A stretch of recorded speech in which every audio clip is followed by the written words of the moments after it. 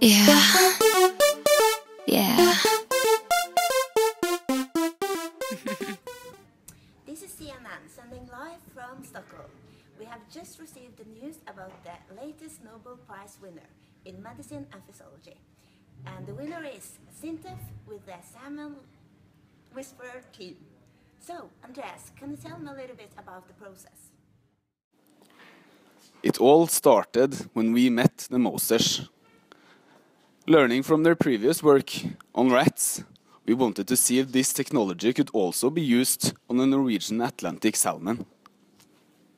And ours, one-on-one with the farmed salmon, we unraveled something that we never had expected. The salmon actually speaks fluently Norwegian. And through verbal communication we can now monitor the fish's well-being.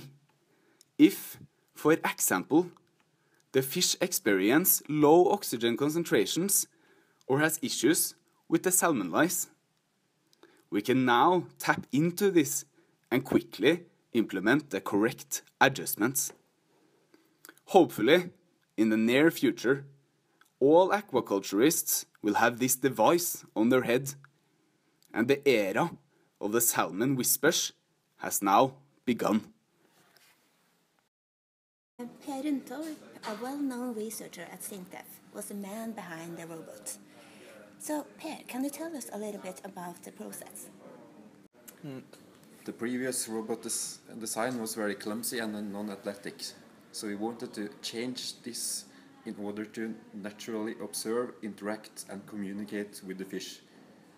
The robot we developed has true like fish behavior and fish look-alike appearance, and only a trained eye can distinguish it from a real fish. Name on it, come and put your name on it. Your name, but you wanna put your name on it. Put your name on it, come and put your name on it. It's not even my birthday.